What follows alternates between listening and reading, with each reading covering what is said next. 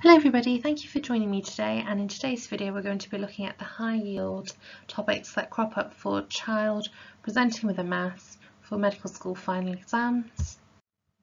So just a little bit about the Medicine Guide. The Medicine Guide is aimed to support medical students throughout their entire journey at medical school.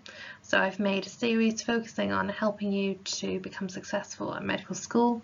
So it includes videos such as how to be successful in the pre-clinical years at medical school, how to be successful during the clinical years at medical school, how to make the most out of your GP placements, how to be as successful as you can, how to get the most out of your hospital placements, how to succeed in your clinical OSCEs.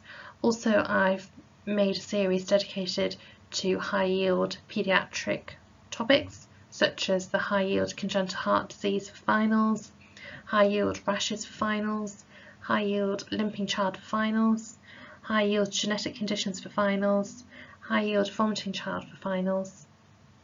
So if you enjoy my video today, then please can I ask you to subscribe to my YouTube channel, please like my video, please share with your friends, and if you can, please post in the comment section below. So without further ado, let's get started. So the outline of today's video is that I'm going to be focusing upon these core topics which crop up time and time again in final exams, such as necrotizing enterocolitis, intussusception, pyloric stenosis, acute appendicitis, acute lymphoblastic leukemia, neuroblastoma, and nephroblastoma, or it can be known sometimes as a Wilms tumour. Okay. So necrotizing enterocolitis describes inflammation, necrosis and perforation in different parts of the bowel. So the risk factors of necrotizing enterocolitis, the major risk factor is prematurity. So necrotizing enterocolitis is only found essentially in premature babies, so neonates. So the child will present with abdominal distension and obvious abdominal pain, bile-stained vomiting, bloody diarrhea. So it might be described as hematochezia in the nappy sometimes, or blood-specked stools, and the child will be obviously shocked. In terms of tests, we do an abdominal x-ray to show bowel wall edema, pneumatosis intestinalis, and sometimes a neuroperitoneum may be present if there's any degree of perforation. Okay, and I've got an abdominal x-ray in the bottom right hand corner, and hopefully you can appreciate these features in there.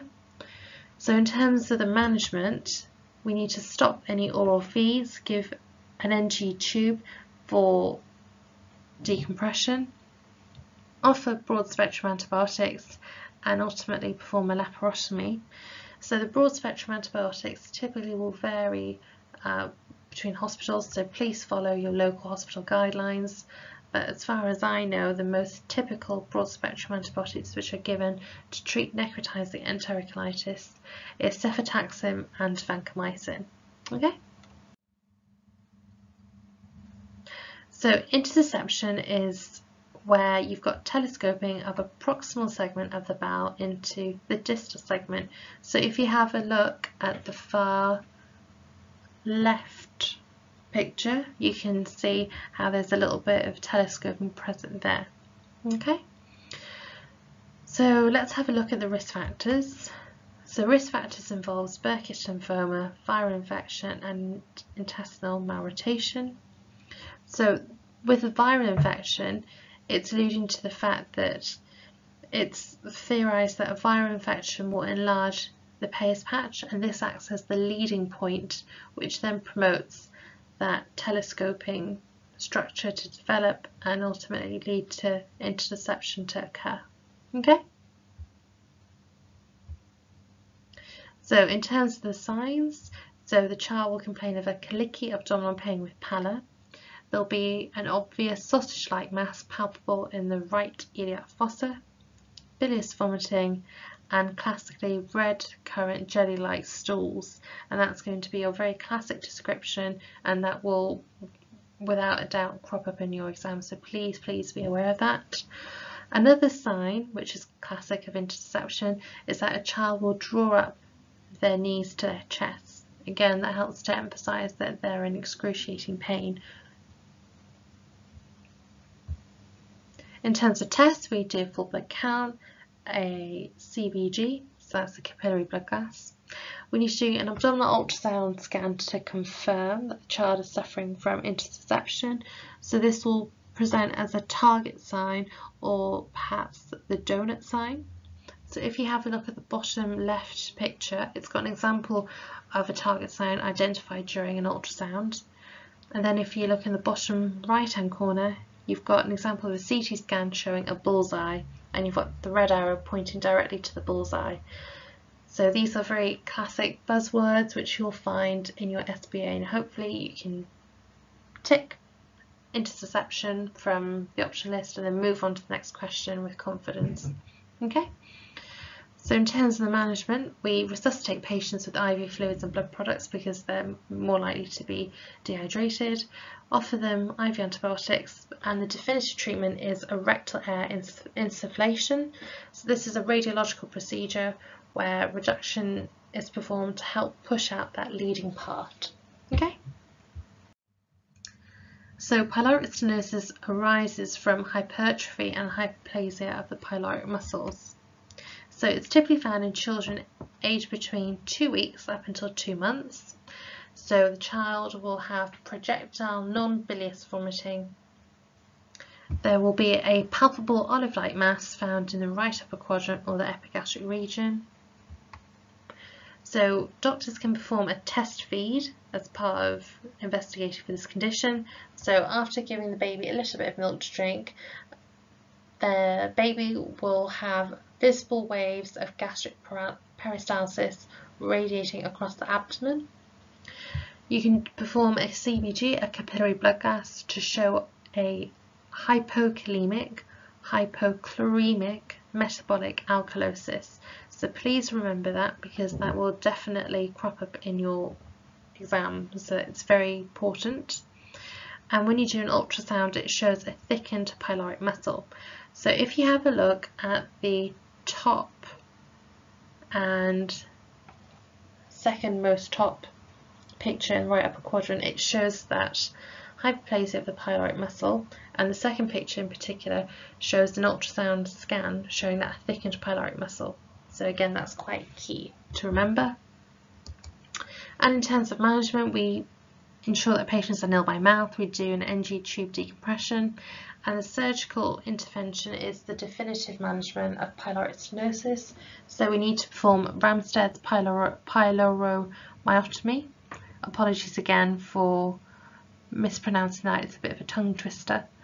But that's something that you do need to be aware of for your exams. You need to know the name of the surgical procedure. There's not many conditions at medical school level where you need to know the surgical names, but pyloric stenosis, you do need to know the name of the surgery needed to operate on it. So essentially, if you have a look at the bottom right hand picture, there's a longitudinal incision which is made, and it's just opening up another way to help divert some of the food past into the pylorus and then into the duodenum, and it helps to prevent any further projectile vomiting. Okay. So acute appendicitis. So children will typically present with abdominal pain initially around the umbilical area, which then radiates to the right iliac fossa. The abdominal pain will increase the movement. So it might describe that the child can't hop on their right leg because of their excruciating abdominal pain. It might be a bit of mild fever. And also Rovsing sign is something that can be elicited during an abdominal examination. So this is when the doctor is palpating the left iliac fossa and the child complains of pain in the right iliac fossa. So that's an example of Rovsing sign, and that's typically found in appendicitis. So it's normally a clinical diagnosis, but we can do an ultrasound scan if we're suspecting perhaps an abscess. And in terms of management, the child is nil by mouth, and we give IV fluids to stop the child from becoming dehydrated, and we need to perform a diagnostic laparotomy. So acute lymphoblastic leukemia, so ALL, is the most common paediatric leukemia. So risk factors involves Down syndrome and even more so the Philadelphia chromosome T922. So that's something that you definitely need to know because it crops up quite often in exams, and if you're aware of the Philadelphia chromosome association with ALL, then hopefully it will make your life a little bit easier and you'll gain the higher marks. So a child will present with bleeding, bruising, petechiae. They will experience hepatomegaly, so that will be your palpable abdominal mass in the right upper quadrant and left upper quadrant regions, and also there'll be some meningeal involvement, so they'll complain of headaches, neck stiffness and cranial nerve palsies.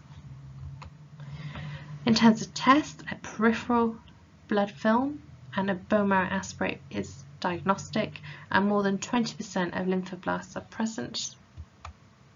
And in terms of management, we need to immediately refer children who are presenting with unexplained petechiae or hepatosplenomegaly. Okay? So neuroblastoma is a tumour which commonly arises from the neurocrest cells of the adrenal medulla, most commonly, and also it can also arise from the sympathetic nervous system. So it typically presents as an abdominal mass which crosses the midline, a blueberry muffin rash. So if you have a look at the picture in the bottom left hand corner, that's an example of a blueberry muffin rash. The child will also have a short stature and appear underweight, and they will experience periorbital ecchymosis, so that almost looks similar to a raccoon eye appearance. And they will also experience opsomyoclonus, so jerky eye movements, which looks as though they're dancing. And in terms of tests, we need to perform urinary catecholamines, which are elevated. So VMA and HVA are examples of urinary catecholamines, and these are elevated in neuroblastoma. In terms of management, we offer surgical management, and this can be followed up by radiochemotherapy. Okay. So now I'm going to be focusing on a nephroblastoma, or a Wilms tumour. So children will present with a painless, palpable unilateral mass which doesn't cross the midline, and this is a key feature which can help you discriminate between a Wilms tumour, a nephroblastoma, and on the previous slide when we were discussing a neuroblastoma. The child will also suffer from painless hematuria and hypertension. So I forgot to mention that nephroblastoma or Wilms tumour is essentially a tumour in the kidneys. Okay. So in terms of tests, we need to do a renal biopsy because obviously the renal system is involved, and this will present classically as an area of necrosis or blastomatous tissues resembling metanephric blastema, and also epithelial tubules will be present. So please remember those key phrases because they'll be used as part of the diagnostic workup for Wilms tumour. And we can perform a full blood count, and this presents with anemia. So in terms of management, we perform a nephrectomy, so that's where we remove either that affected region or we just remove the kidney in general, depending on how advanced the tumour's grown, and then offer post-operative chemotherapy. So I just wanted to say thank you for staying with me. I appreciate it has been quite a long video. Thank you for watching my video today. If you've enjoyed my video, then please subscribe to my YouTube channel. Please give me a thumbs up, and please share this video with all of your friends. So thank you very much for listening, and I wish you all the best for your exams. Thank you.